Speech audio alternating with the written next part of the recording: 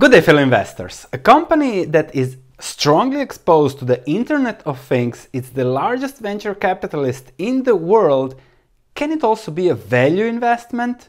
Well, it can. And in this video, we are going to explain the value investment part of SoftBank, how it is undervalued, what is the huge potential upside, and what is the downside, what is the price you have to pay to get exposure to all that potential upside coming from all the things in the cloud. And if those things in the cloud don't happen, what do you fall onto? What is the risk? And the risks, the limit is actually Alibaba, Sprint, the telecom they have in Japan, ARM, the chip maker, etc. So there is a lot of upside, a lot of volatility, a lot of talk about WeWorks, about SoftBank Vision funds, Saudi Arabia funding it, blah, blah, blah. And then there is business as usual on the other side that the market might be pricing very wrongly and therefore it's a value investment. Let's start with SoftBank. We'll discuss the value, the margin of safety, the growth, the strategy, the risks a little bit on individual companies, WeWorks, the plan of Masayoshi Son, the founder of SoftBank for the next 20 years, and then you will see how that fits your portfolio. I expect a lot of volatility, so I also made a small investment strategy to put this, how might fit your portfolio with low risk and high reward, and you see whether that fits you or not, and whether you have a long enough investment horizon to invest in this. Let's start. So Masayoshi Son, the founder, invested 20 million in Alibaba in 2000 for a 34% stake. He sold some of it recently, but still owns 25% of Baba. So that's the value. SoftBank owns 25% of Alibaba, and that is what you have to account on when buying such a company. Of course, they paid 20 million for the stake, so there is gain taxes that they have to pay. I think it's 30% in Japan, so you have to discount for that if they don't hold forever and enjoy the dividends Baba might pay one day. But that's actually it. If we look at more in detail, then you see shareholder value of all the things that are traded, listed, because all the most companies SoftBank owns are listed, is 10,630 yen. We have equity value of holdings and the net debt the company has on the corporate level, on the holding level. So the value per share is 10,613. Now, if I take all the 10,613 and account that as profits, then we have to pay a 30% profit gain tax in Japan. So the value of the company after future possible taxes that might or might not come would be 7,429 yen. The stock price is in the 4,000s, so 4,100, 4,200, depending on the day you are looking at. Let me give you a more detailed description of the value. So Alibaba, value per share is 5,800 yen. So the stock price is much lower, as I said. Even if you account for 30% gain tax on Alibaba, you get to the current stock price. So if you buy SoftBank, you get Baba. That's it. If everything else, I don't know, just pays for the debt or manages debt or is valued at zero, practically you get Baba after tax.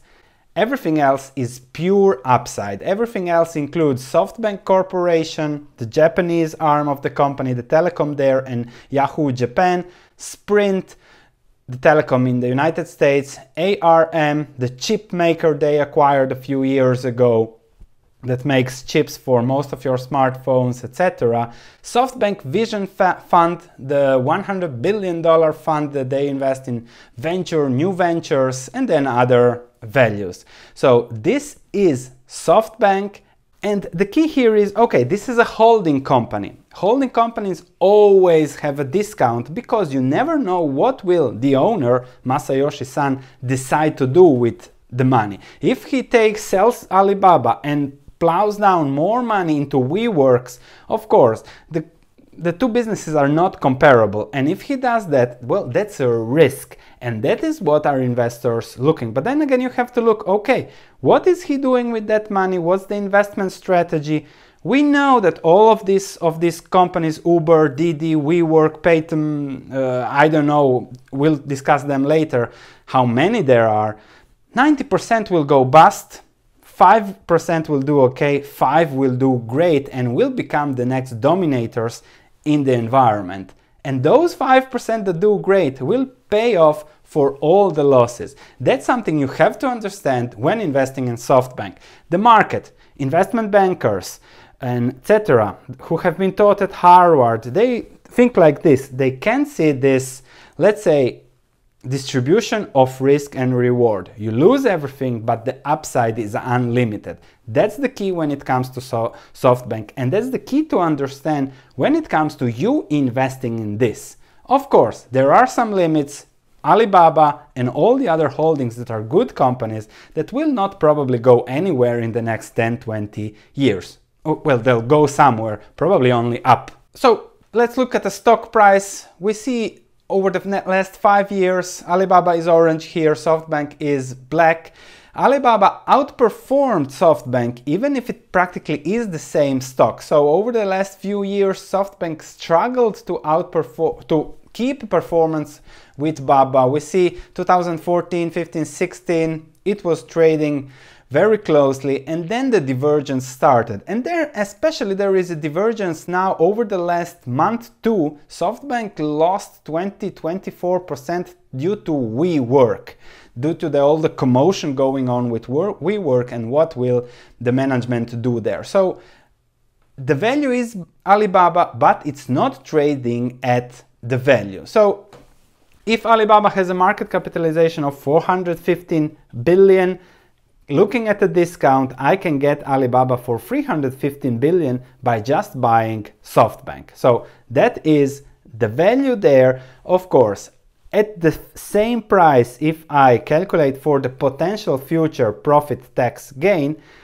and then I am at even. Everything else is for free. So if I want to own Baba and all that other mumbo jumbo exposure to all those other companies, then SoftBank might be something to look at. Let's look at what else is there. So we have SoftBank Corporations that owns part of Yahoo Japan and the telecom there. It pays a 5% dividend yield. That is enough for SoftBank to manage its debt. It looks like a stable business. We have mobile, we have Yahoo distribution, broadband, and all other things that such a telecom and internet provider do.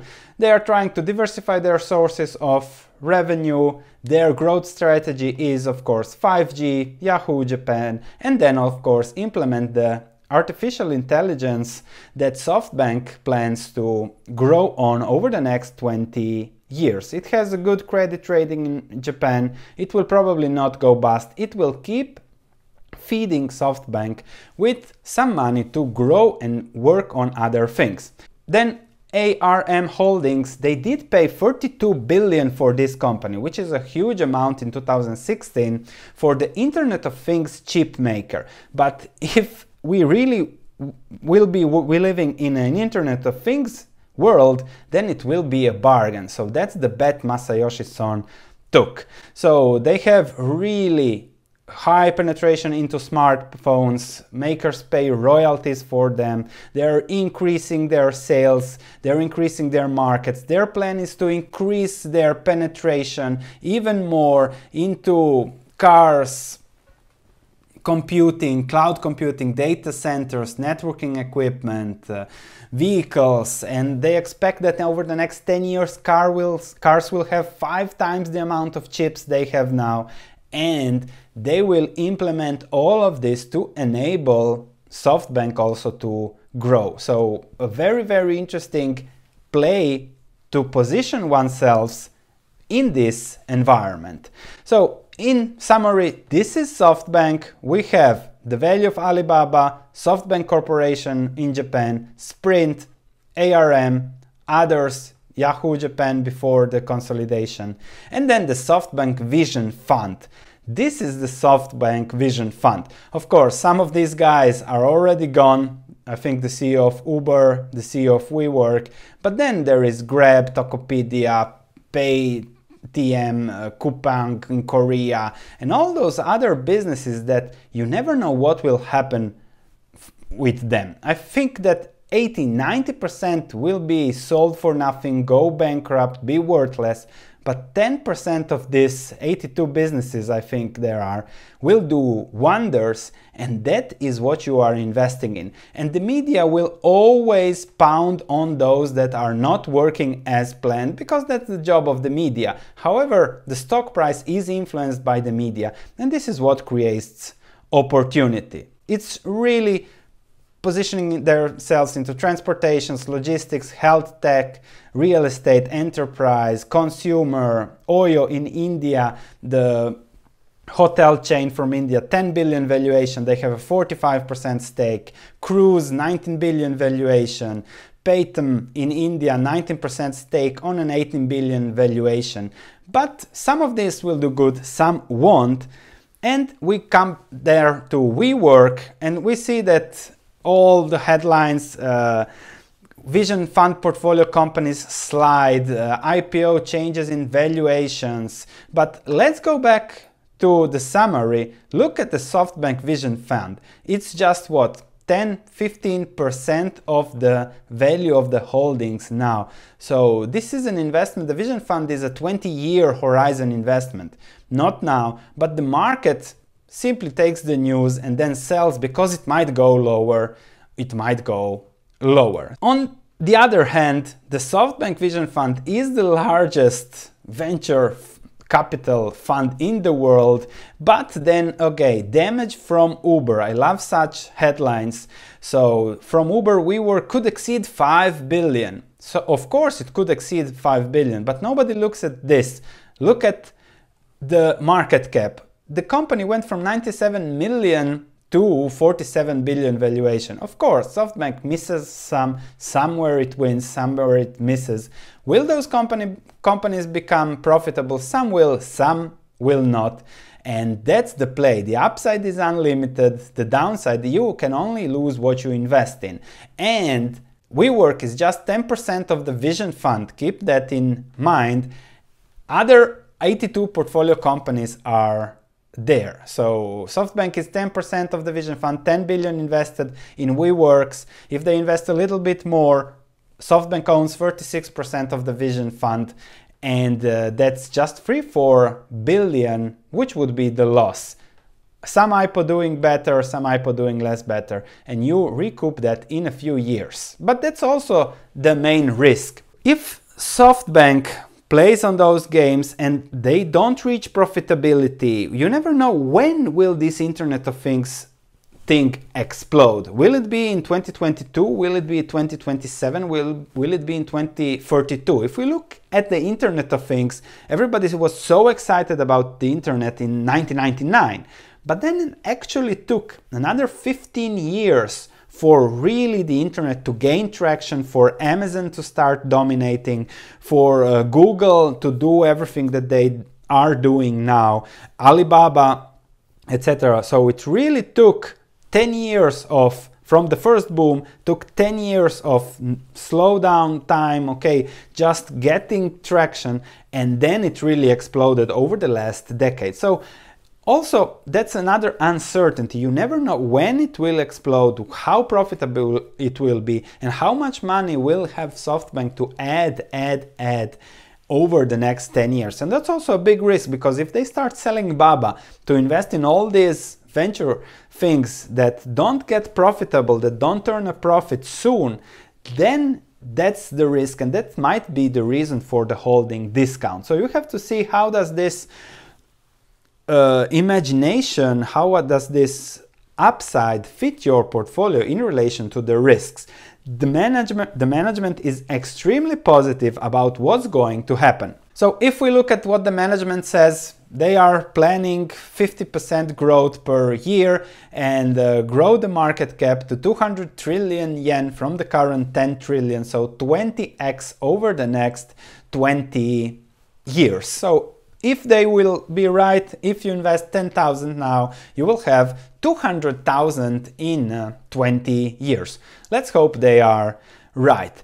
However, on the SoftBank Vision fund, if they grow 35% the shareholder value there over the next 10 years and then 26%, they expect to grow it 200 times. So that would be even a larger number of growth for the future compared to just SoftBank. So this sounds crazy. This was presented by Masayoshi Son in an investor presentation early this year.